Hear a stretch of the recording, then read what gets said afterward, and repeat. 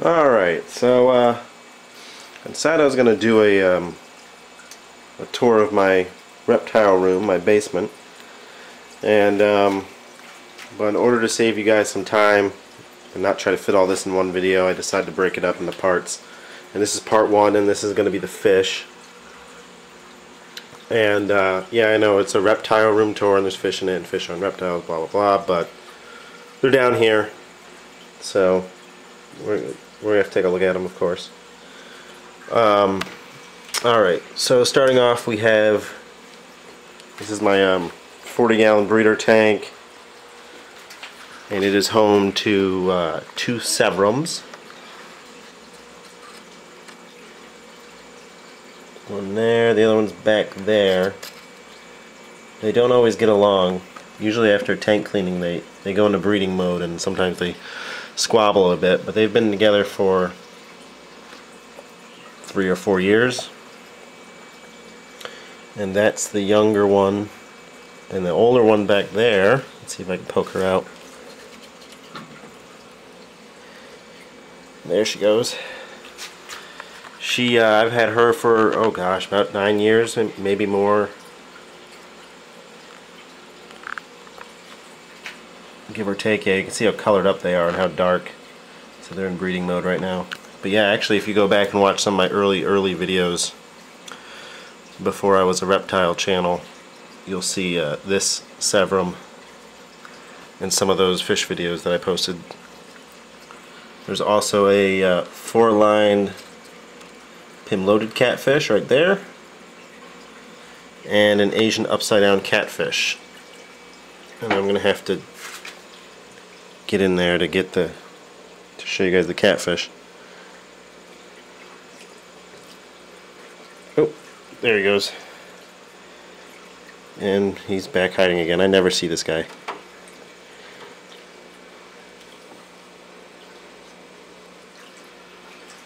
Okay, so yeah, that's the 40-gallon breeder tank. Upside down catfish I've had a long time too. I've had him for about 9 years, I'd say. Him along with the sevrum are two of my oldest fish. Yep, and that's it for in here. Just the 2 catfish and the 2 sevrums. And the filter I got on here it's an old one. I've been using this filter for years. Penguin 330. Alright, so let's move on.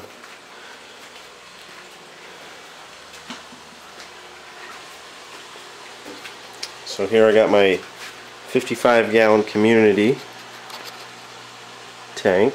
It was originally going to be a South American community tank, but I had a planted Asian tank that I didn't want to take care of anymore, so I threw the fish from that tank in here.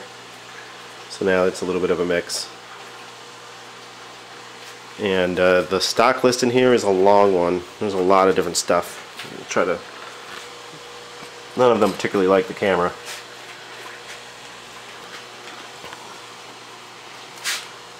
So there's scissor tail rasboras.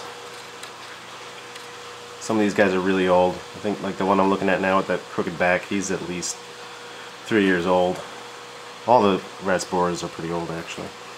Siamese algae eater. There's also a single platy. I used to breed platies for my garter snake. Not anymore, but I still have one left.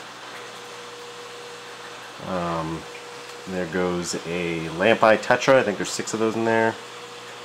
Some black neons.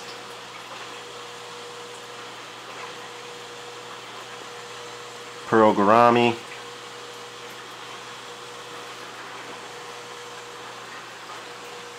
I saw a, let's see, there's brilliant rasbora. There's a couple of those left from my Asian tank. Neon tetras. I think I have 6 of those left. I try to keep the schools in groups of 6 at least, but it doesn't always work out. I do have a single rummy nose tetra I just haven't been able to find more of those elsewhere for sale. There he goes. Love rummy-nosed tetras. But he seems content to school at the other fish. And bloodfin tetras. We have 5 or 6 of those. And there's also a rubber lip plecostomus right there on that rock. And there are various corridoras. A green cory, an albino green cory, a spotted, a peppered. I think that's it. And I buy them in groups too, same species groups, but I kind of have bad luck with cories. I always have, and I don't know why that is. So let's come around here. Oh yeah, there's 2 of the cories. They're gone. None of them like the camera.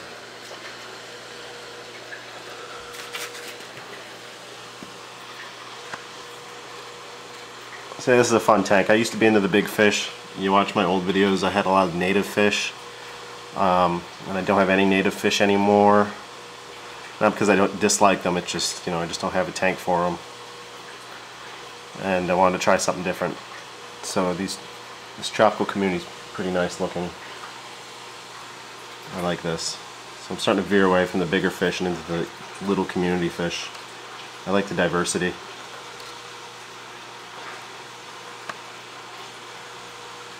And the filter on that's the same as on the other one, a Penguin 330, I think. It's for a 75-gallon tank. Look at this bird has one eye missing. Yeah, he does.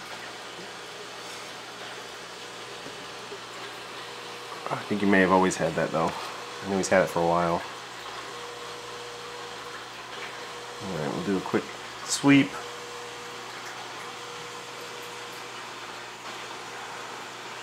Love the neons. Need to get more of those.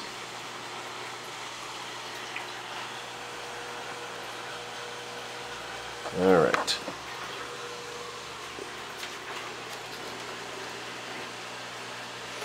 And over here we have a 75-gallon tank and a pair of Midas cichlids or red devils, whatever you want to call them.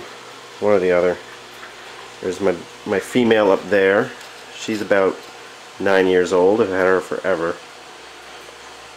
And then the male, I've had him about 3 years. Yeah, 3 years. That sounds right. And they've only spawned once, then they ate the eggs, and they haven't spawned since, but they generally get along. They tussle with each other sometimes. But usually, it's like this. And they keep their tank pretty barren because they're just so destructive. They knock that heater around all over the place. They take off the filter intake, these rocks and the ping pong balls. They all get moved around. They shovel gravel. They're just a mess. There's no point putting stuff with them. And you can't keep them with anything else. That's for sure.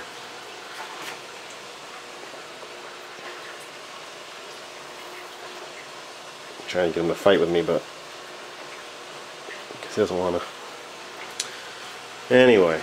And the filter on that, again, is a Penguin something or other. Penguin 330, I think.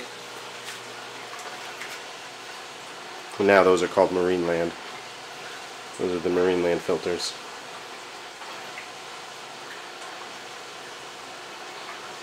And he must not like the camera either.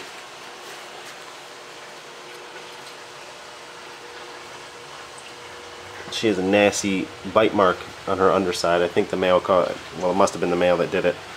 And I had a divider in here for the last 2 weeks while I medicated.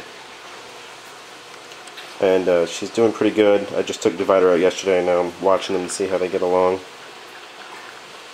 But that was the first incident in the last 3 years that they've been together. So we should be alright. I just have to keep my eye on her. I don't want to lose her to him.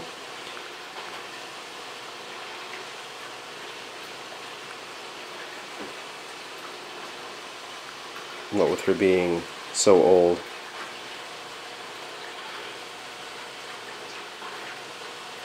Alright, so last but not least, we have a 100-gallon tank here with 3 tinfoil barbs, an African featherfin catfish, and Oscar, who is just chilling there on his side for some reason. Don't know if I should be alarmed by that.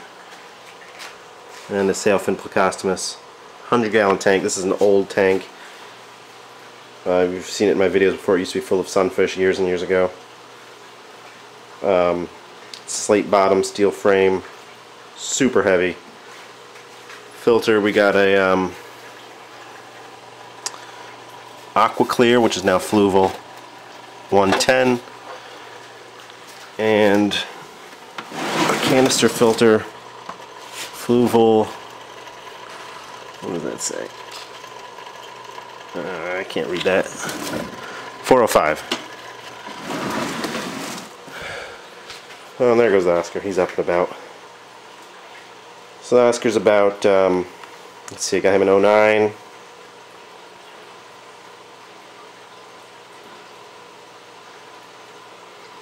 So 7 years old. Tinfoil barbs are about 4 years old. Same thing with this catfish. And I've had that pleco for 3 years. And that's my biggest aquarium. So yeah, not a lot of fish, not as many fish as I used to keep for sure. Definitely veering more towards reptiles these days. I'm just sick of water change, guys. I gotta be honest with you. And hassling with these filters, and yeah, and the reptiles are a little bit easier, I think. Something different. But I would like to get some more native fish again. There's a lot of other kinds of fish I'd like to try keeping. I don't think I'll ever give up fish completely. They're my first love.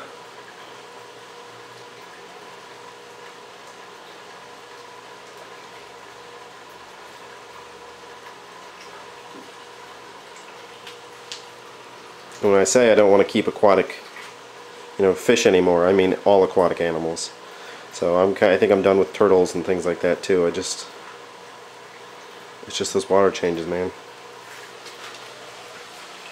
We'll do a quick sweep through again. Midas cichlids, community tank,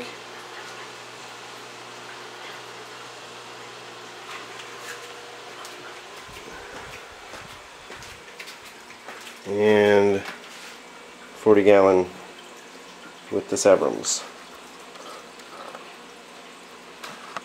and catfish. Alright, so next time I'll do a lizard video or a snake video. Something. Hopefully sooner than later. And yeah, thanks for watching. Like, comment, subscribe, and all that. Oh yeah, that's right. I do have a 5-gallon fish tank on my desk that has a betta and some galaxy, no, not galaxy reservoirs. Some kind of tiny reservoir species. What are they called?